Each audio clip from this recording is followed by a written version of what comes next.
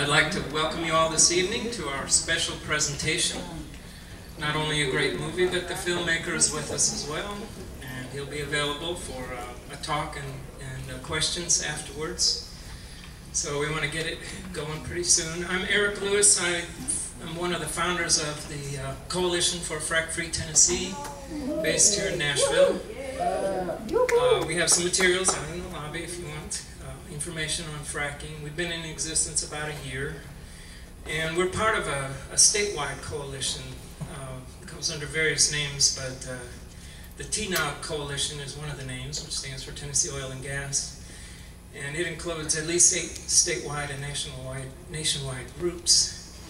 And we claimed a small victory this summer with the UT pulling its proposal to frack on public lands. Yes. So much pressure was brought on by folks like you that I think we scared off the industry, and so they didn't want to get involved under UT's terms with us breathing down their necks. So no one gave them a bid. I'm going to turn it over to one of our big co-sponsors here and see what he has to say. Thank you, Eric. I'm Charles White. I'm with the Sierra Club here in Tennessee, and we want to thank Frack-Free Tennessee as well as Southern Energy Network, Cumberland Greens Bioregional Council, and everybody that's helped sponsor this event. Thanks you all for coming out and bringing some help and support. I want to let you guys know a couple cool things that have happened with the Sierra Club related to fracking this year. Here in Tennessee, we've adopted a resolution as the Tennessee chapter of the Sierra Club for a ban of fracking on public lands. After much debate and discussion, this is kind of the thing that we came out with, so that's really exciting, and we're glad to be moving in that direction. And then the National Sierra Club Council of Club Leaders met recently in San Francisco, and they, through much discussion and debate, decided to adopt a stance for a moratorium on fracking, period, in the country, which is really exciting.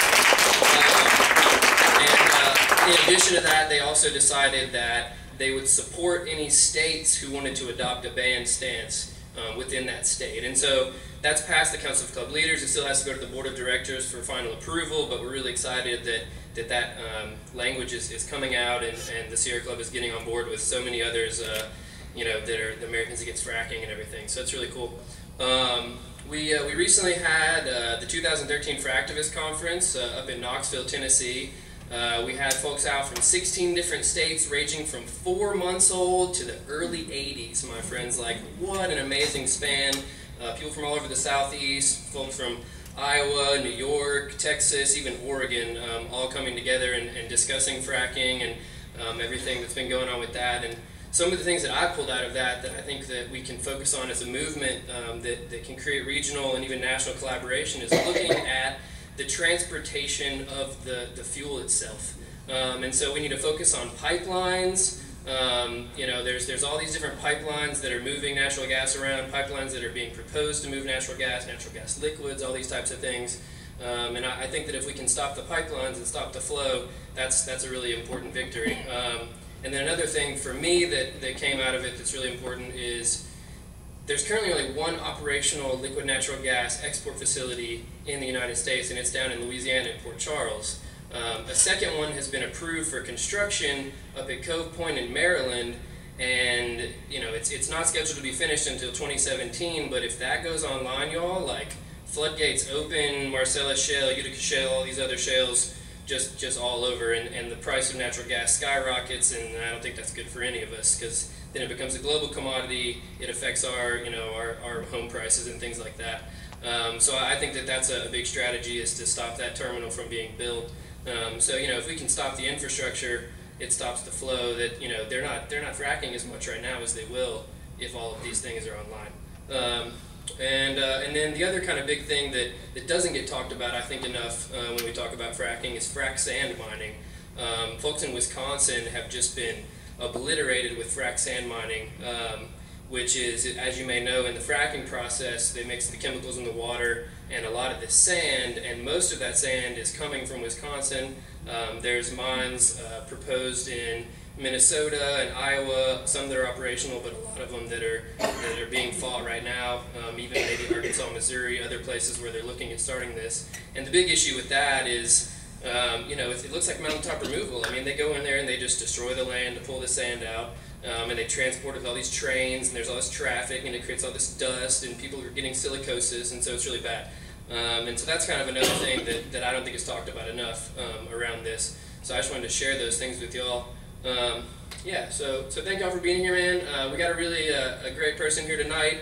I had the pleasure to meet Josh once before, a couple years ago at the March on Blair Mountain in West Virginia. We took a historic route that coal miners had taken to fight against, you know, oppression in the coal fields back in the 20s, and we marched that, and he joined us there, and I got to meet him, and so gosh, it was cool. And when you think about it, you know, one person can do a lot, and it takes a whole team to really make things happen. But this guy was like, hey, you're doing really bad stuff in my backyard. I'm going to take a camera and I'm going to film it, and I'm going to figure out what's going on. And then he travels all around.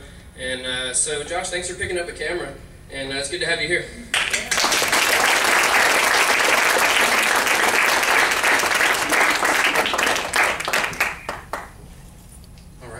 Thank you so much, and thanks to all the sponsors, and thanks to everyone who came out tonight. It's true, about 2008, how many people here have seen the first movie? Okay, you don't need to have seen the first movie to understand or get this one. But many of you know that in 2008 we got a proposal in the upper Delaware River Basin in Pennsylvania, right near the border of New York, to frack the entire river basin that serves water to 16 million people. At that time, I had no idea what fracking was. I didn't know anything about natural gas, wasn't particularly interested in it. But this came to my backyard, and everybody all of a sudden was talking about this. And I wanted to go out, as I'm a filmmaker and I'm a theater director, but I wanted to go out and do something I'd never done before, which was make a documentary. And we started showing it in like little pieces as we got done with 10 minutes or 20 minutes or 30 minutes. And we showed it, in rooms with far less people than this to begin with. And we showed it, on the back of a truck in the middle of, summer on the banks of the Delaware River. The film was completed, it got into Sundance Film Festival, it was bought by HBO, they put it into 40 million homes. It was nominated for an Oscar, it won an Emmy, and then I decided that the story wasn't over yet and needed to go out there and make another film about why, if we had this national and international movement against fracking, why was nothing changing what was happening at the level of our government. So this is what's Gasland 2. So I think, as we've been on tour, I've toured with the first film to 250 different cities. And this film now, about 35 cities. We toured all across the United States, starting in May. We started in a place called Normal, Illinois, at the Normal Theater. And that place was packed. We had sold the theater out in 10 days because Illinois was just about to open itself up for fracking, and people were very, very concerned. Then we went out to Colorado, where we saw huge crowds, a ban movement in Colorado, an oil and gas producing state. Then out to California to found Californians Against Fracking with 100,000 signatures on a petition to Governor Jerry Brown, went all up the California coast. Then premiered the film on HBO, went on The Daily Show, Bill Maher, every news station you could imagine. It was unbelievably intense. The film was #1 rated on all the documentaries on HBO this summer. Then we went to Europe, opened the film at the European Parliament, which was quite an honor, amazing, hosted by members of Parliament from France, from Denmark, and from the Netherlands. Went across France to Germany, Czech Republic.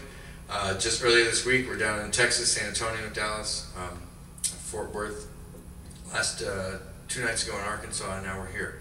It's been unbelievable, and it's been an amazing thing. And I'll show you some of the pictures from the tour of places, that we've hit along the way. And it seems like, I've been hearing a lot about, please come to Tennessee. We're here. We're in trouble.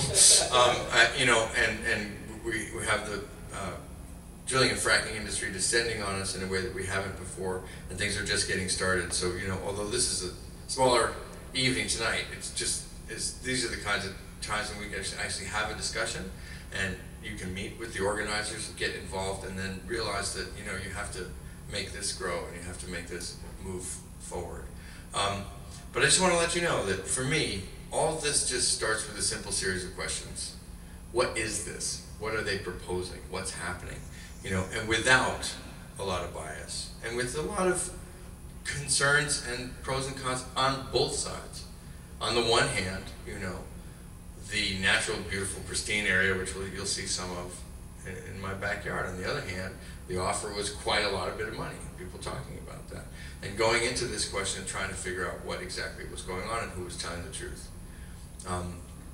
Without a sense of bias, without a sense of needing to be an activist, all that stuff comes later.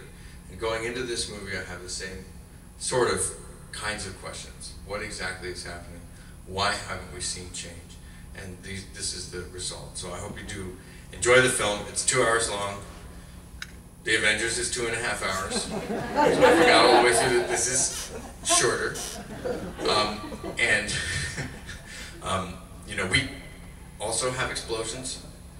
So, you know, bigger and better explosions than the first movie, which is a prerequisite for any sequel. You have to have bigger and better explosions. So we've got that covered. So, you know, sometimes humor is the only way into things that are extremely difficult and dark. So hopefully you'll see it, you'll enjoy it. We'll have a great discussion after the film. So please do stick around for the Q&A. And thank you very, very much for being here.